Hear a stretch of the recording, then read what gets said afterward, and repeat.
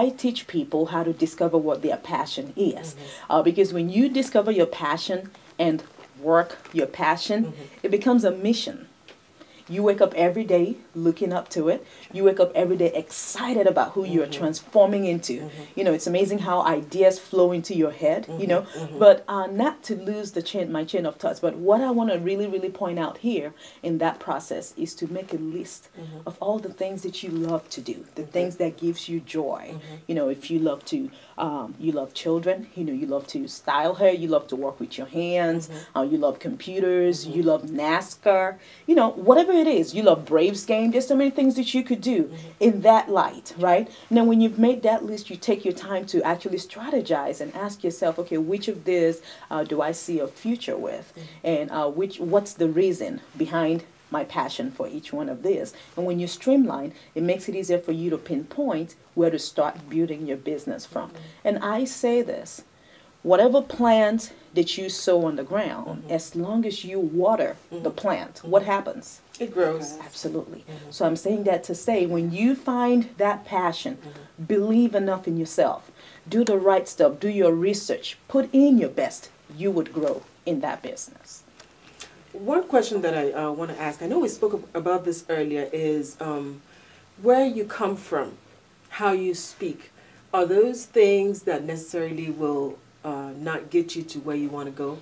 I say if you allow it, you know, because I've had to teach one of my girls how to walk, you know, because your walk talks about you when you're not talking, the way you actually, you know, step.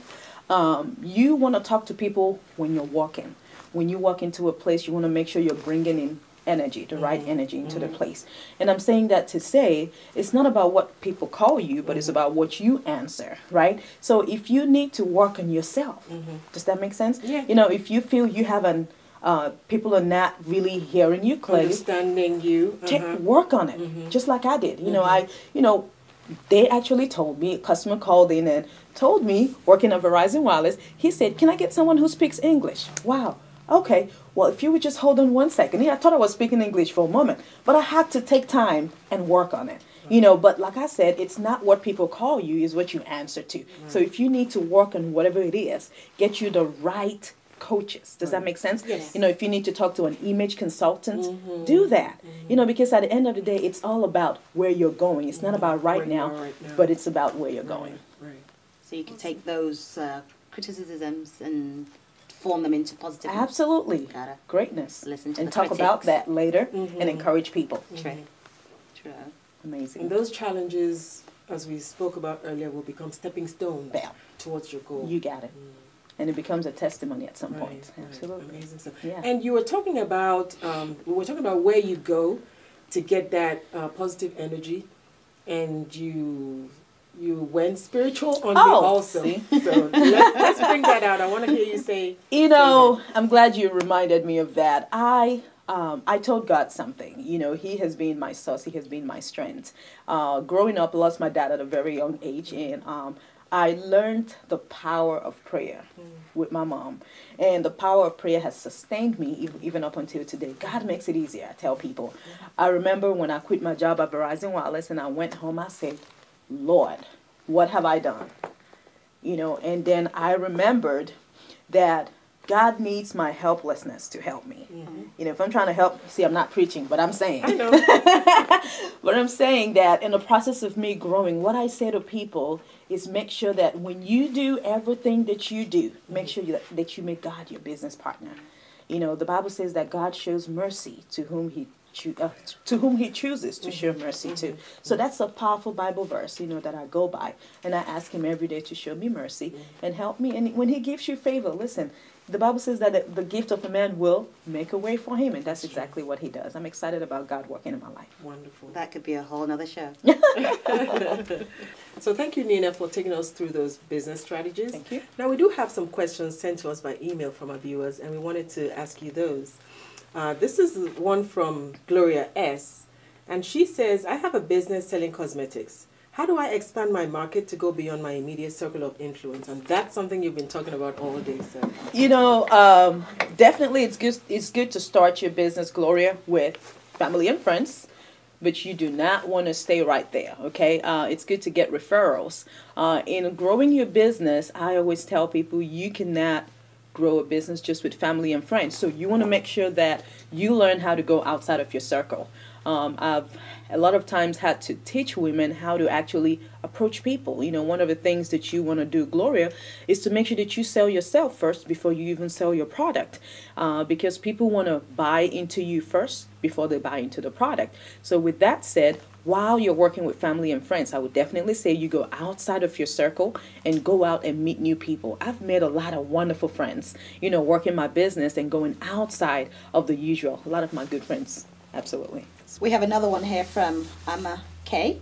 How do I find motivation from within to lose weight? You know, that you said it, I'm trying to think back and see how it all, because it's one thing for me to say one thing, it's another thing for me to say how it happened with me. Something had to strike you. You know, it could be for your kids. You know, you have to find a why. And that why has to be strong enough to keep you in the game and to keep you motivated, to keep you from drinking the Coke, you know, and to keep you from eating that cake when you see it. You know, the brain is so powerful, you know, that we had to learn to talk to the brain, Amma. So what I'm going to say to you, Amma, is to find a why and hold on to that why. That why has to be strong enough. The why could be because of my kids. You know, the why could be because I want to live a healthy life. The why could be, I know I can do this. I better get to work doing this. In my own case, my why was to be successful in business. And I realized in thinking about it, because sometimes I, you know, got on it, got off track, got on it, got off track. And I said to myself, if I'm going to be a successful businesswoman, I'm not going to be going in and going out of track. It's going to take the same determination. So that was my why. And I hope that helps you to make that decision. Thank you. Sure. Sounds good, Nina. Now I have another one from TJ Way. He says, how do I find inspiration to break through boundaries in spite of hardship in an unfamiliar territory? How do I read that one more time? How do I find inspiration to break through boundaries in spite of hardship in unfamiliar territory? You know, right now I'm on TV fast. And one of the reasons why I'm on TV fast is because I don't want to hear it. You know, I don't want to hear that, this, or whatever. I just want to focus on the possibilities that I have coming out in my head and, you know, that God is laying on my heart. I don't want to focus on them telling me this is not working, that is not working. So having said that, I say to people, make sure that's where circle of influence comes in. Who are you talking to? You know, some people have PhDs. You know, some people have PhD, like doctorate degrees. Some of the people have the other kind of PhD that I call pull him or pull her down. You know, now those people who have such PhDs, you really want to stay away from. I say to people, if who you are with is not adding value to your life. Now, there's absolutely no, what's the word I'm looking for? Oh, you don't want to be sensitive about that, because at the end of the day, you pay your bills, and you're gonna answer. You're gonna stand for yourself and by yourself. When the bill comes, it comes in your name. That's right. So if you need to eat with a long spoon or just stay away from a meat for just some time to establish yourself, it's absolutely okay to do that. I'm saying that to say, while there are barriers, limitation is just a mirage. That's what I call it. And limitation is in the mind a lot of times. And when you allow yourself to say, you know what, this is here, but I'm going to see this as a stepping stone, and I'm going to find a way to go around it, then the brain gets to work, because we've been made to create. It's amazing what happens when you allow your brain to expand and you find solution when you say to your head, you know what, we got to make this happen. Now, have you ever had a situation where you had to jump from a roof or flight? You had to run, you know, something happened and you had to flee. You were not trying to think, am I going to, you know, you just had to go. That's right. And the brain had to go at that point in time. That's the mode you want to kick your brain into. Thank you, Nina. Thank I you. hope that answered your questions, Gloria S., Amma K., and TJ Way. Thank you for those questions. So, Nina, tell us about the stuff that you're getting into this year. It looks like there's some amazing stuff coming up. It's full. yet, but I'm excited. Yeah. I have a great team that I'm working with. The Bloom event last year was so awesome. It's actually the kickoff. Last year's was the kickoff event. And the Bloom event is a business seminar that it's been set up to help people position themselves in business. You know, last year's focus was to help people find their passion to go into business. And we also had a lot of people who came out to network with other business people. So we had existing entrepreneurs and we had budding entrepreneurs. This year's is also going to be powerful. Guess what? We're going to have Bloom in Nigeria. And we're also going to have Bloom here in the United States. Tentatively, Bloom in Nigeria is going to be July the 16th, and we're actually planning. Planning is underway for that. And we're keeping Bloom in the United States for November. You know, it's going to be November 12th. So we're definitely planning, and stay tuned. You know, the website is thebloomevent.com.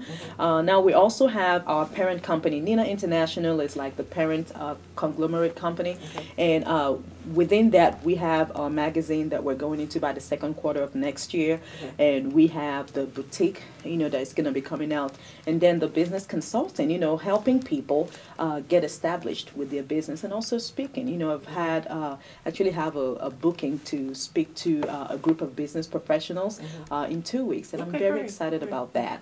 And working on a book, you know, and talking about my book, you know, I am on a mission to tell people that you should not allow yourself to die with a book inside of you. Just get to work with it, and, you know, just start on it. The world is waiting.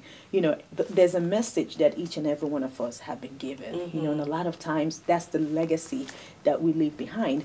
I'm actually writing a book on It All Started Pink, you know, talking about my journey and my lessons that I've learned.